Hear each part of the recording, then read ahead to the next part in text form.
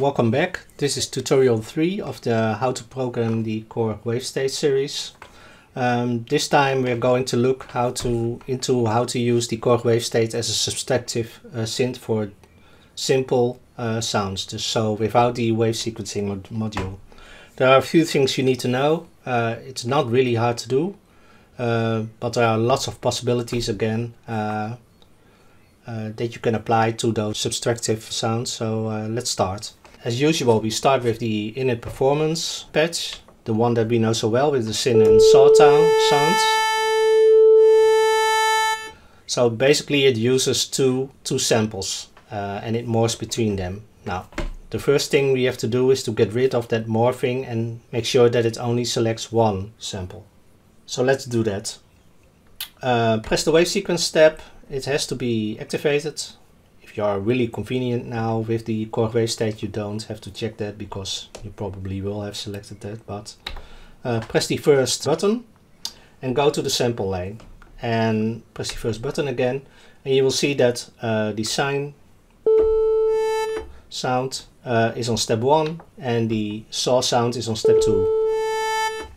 But we only want to use the syn sound, the first sample, because we are going to use it as a subtractive synth with one ordinary sample.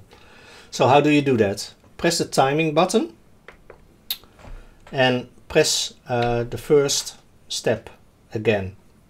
Now you go in the timing lane. Now you will see the timing lane step page and go to the type parameter. Basically that says for each step what kind of type step that is, and we want that it stops. You have node, rest and gate. We want that it stops at this step. So basically we add a gate that it don't go to step 2. So set the step 1 parameter to gate and press the timing button again and set the X fade to off. Now when we play,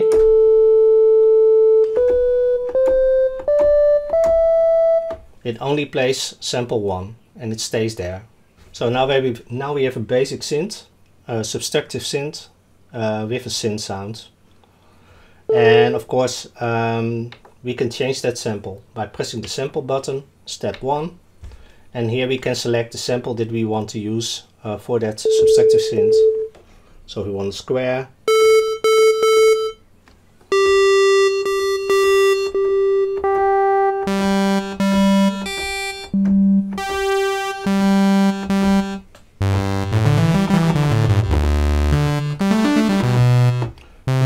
For instance, this one, Wave Guru Saw DSP, that's a nice saw sound. So let's do some basic synth editing, subtractive synth editing on this sound. So let's start by using the cutoff, a little bit of resonance, and for instance we could create, well, let's create a bass sound out of this. So we do that by going to the filter envelope, go to the section, set the sustain to 0, a little bit of release for the node off feature, and set the intensity to maximum. So now we can modify it.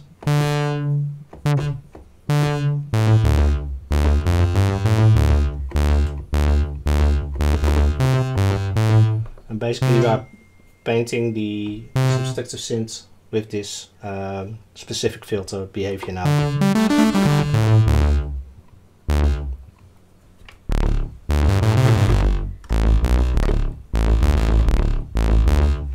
And if you want to create a pad sound, well, then we are not going to do this kind of things with the filter. So let's set the envelope to 0 again. And now we have the possibility in the amp envelope to set the ADSR.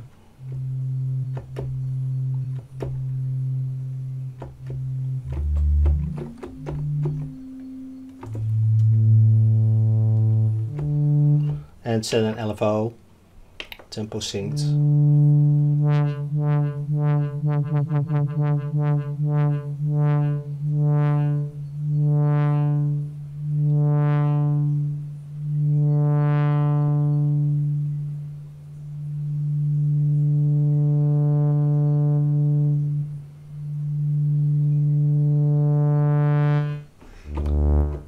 Add some reverb to it.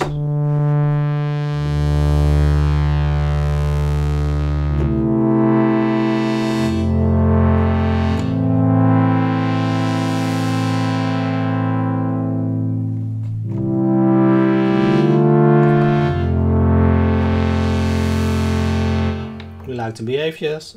Select a different kind of sample.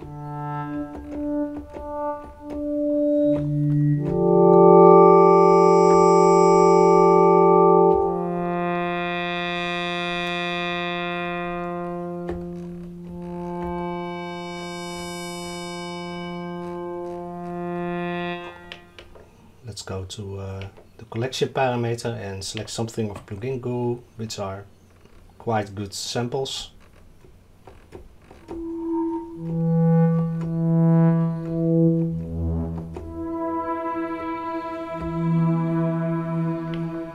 Let's use this one.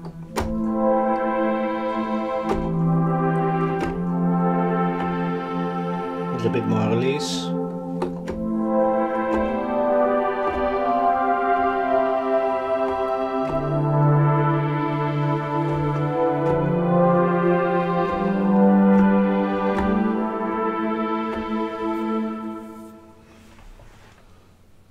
So that's how you use the Korg Wavestate as a subtractive synth. I'm not going to explain how to do basic synth editing. There are so many tutorials online that explains that.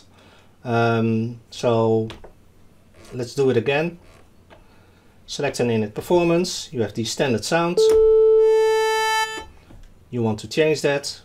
Press the wave sequence tab, the timing tab step, and press the first element. Go to type, set it to gate. Now it only plays the synth sound. Press the timing again. Go to crossfade, set it to off. And there you go. Now go to the sample page. Press the first step again. And select your sample that you want to use.